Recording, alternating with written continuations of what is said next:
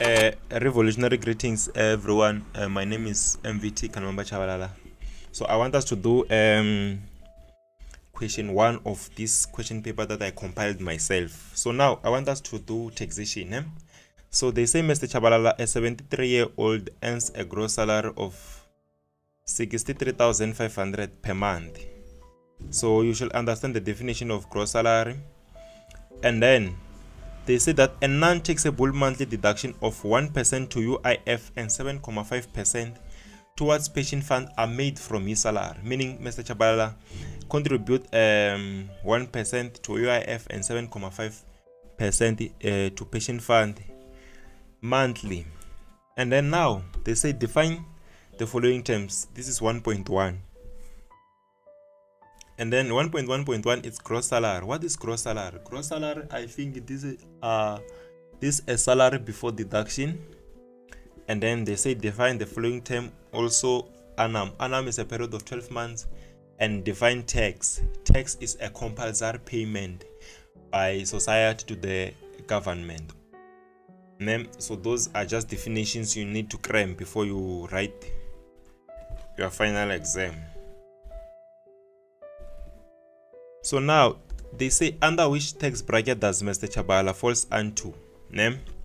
So now we'll find that on 1.2.2.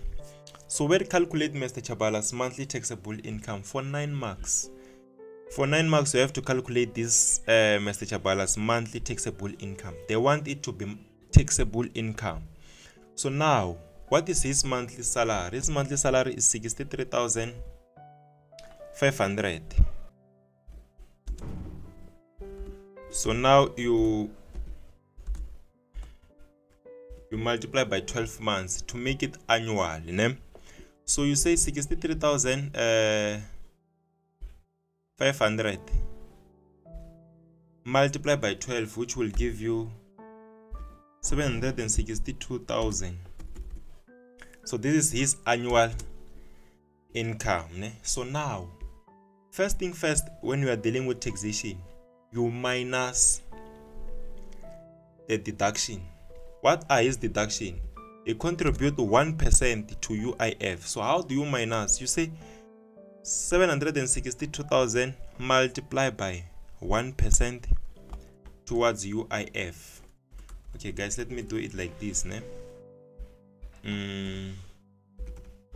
762,000 multiplied by 1% towards UIF, which will give you 7,000. Okay, 7,620.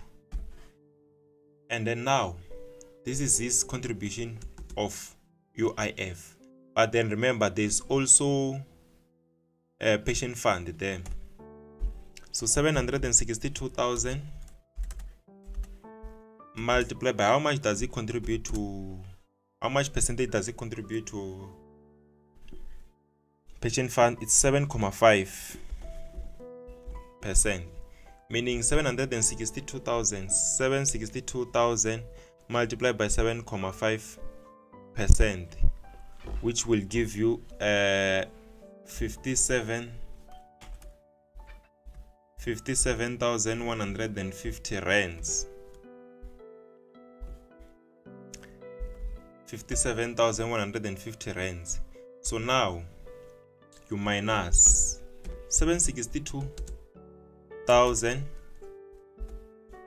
minus UIF. How much is UIF? It's 7,620. And then how much is pension fund? It's 57,150. So this is how it goes. 762,000 minus 7,620 minus 57,150, it will give you a taxable income of 697,220. So guys, this is a taxable income. You do not take this This is the amount that you should take to your tax bracket. It's a taxable income. You do not take your annual income without minusing your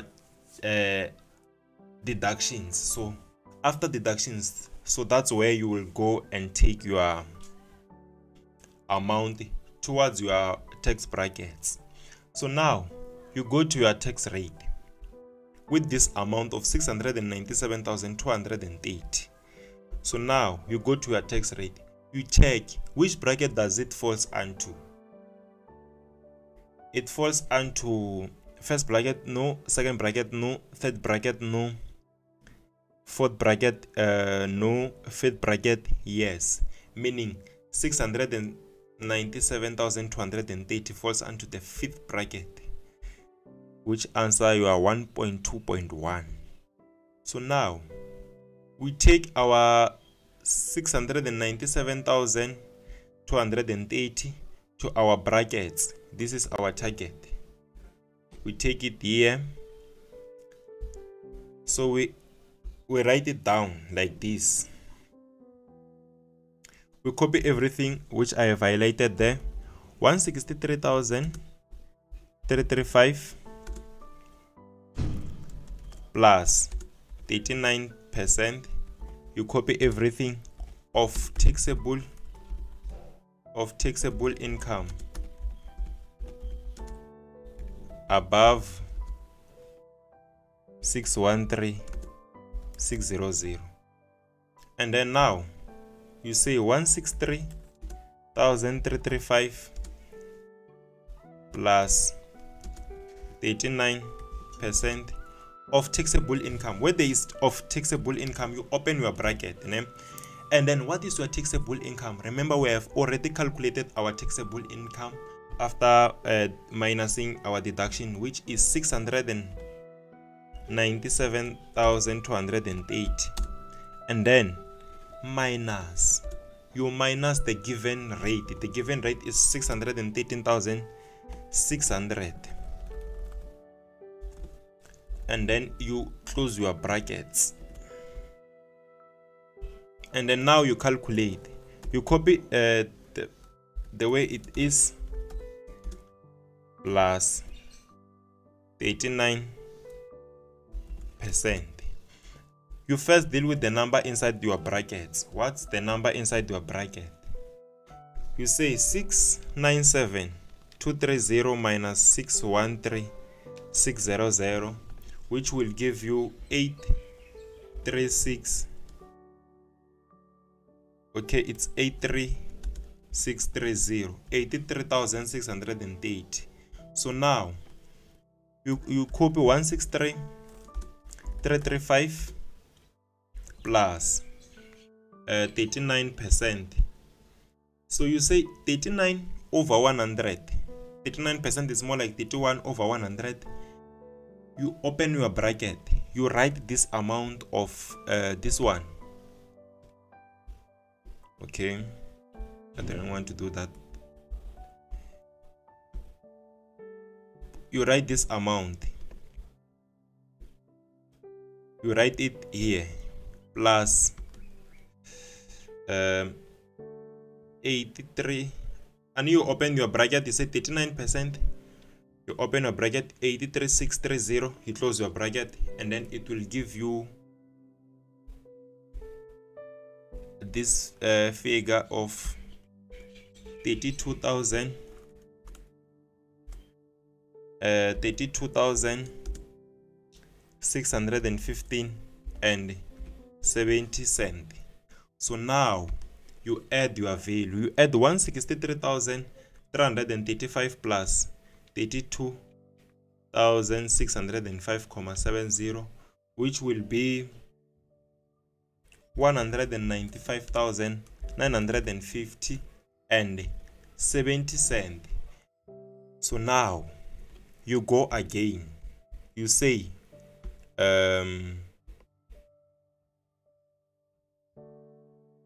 you go to your description, which says you are done with the contribution. his spouse and his kids are in his medical aid credits, meaning you have to minus medical aid credit and also tax rebate. So which tax rebate does Mr. Chabalala falls onto? Mr. Chabalala is 73-year-old. He is 73-year-old, meaning you have to go to your tax rebate and check where does Mr. Chabalala falls onto. Is it first, secondary, or tertiary? So where does 73-year-old falls onto? Yes, it falls onto the second rebate. So now you minus primary and secondary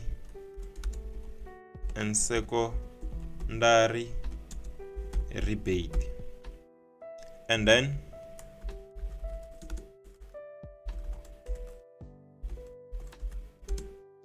what is your primary rebate? It's 15,714. And then what is your secondary rebate? It's 8,613, which says 171,623 and 70 cents. Meaning after they minus the tax rebate, he is left with 171,623 and 70 cents. But then you are not done. Remember, his spouse and his 2 kids are in his medical aid.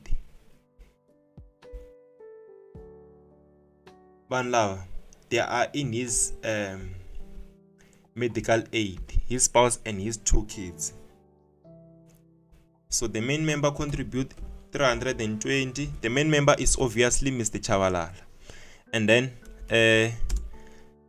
the first dependent is the first person on the description. On this description is his spouse, and then which makes this one to be the first dependent. She also contribute same as his husband does, and then it's 320 of the first dependent, and then each additional dependent, the additional dependent are the kids, 2 kids, which means it's 2 of 190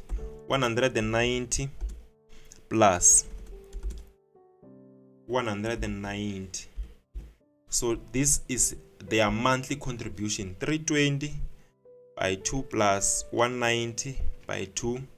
It will give you 1,020 rands. These are his monthly medical aid credits. These are his monthly medical aid credits. So you simply say, okay, since they are in monthly, you multiply them by 12 in order for you to make them annual. So when you multiply them by 12, it will give you 12,240 rands. So these are his annual taxable or annual medical aid credits. But guys, remember, you are not done. You have to minus you have to take this to here. You take that figure there. You say 171,623 and 70 cents minus the medical aid credits, which is 12,240, and then your answer will be 159,383 and 70 cents. So now this is his annual taxable income. But remember what your question says.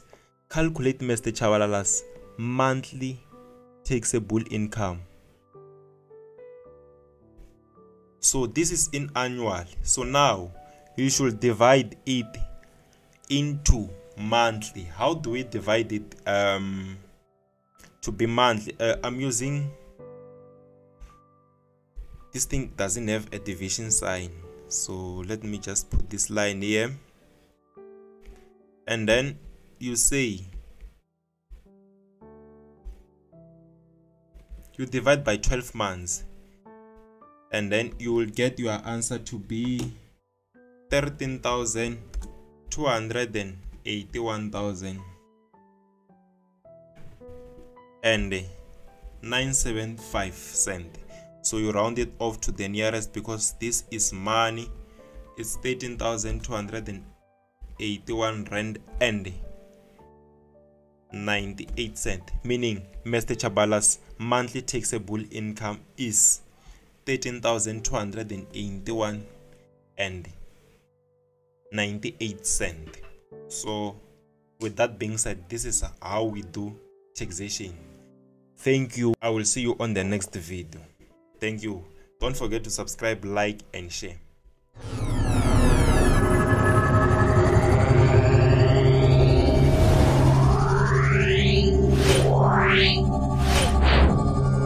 Meow.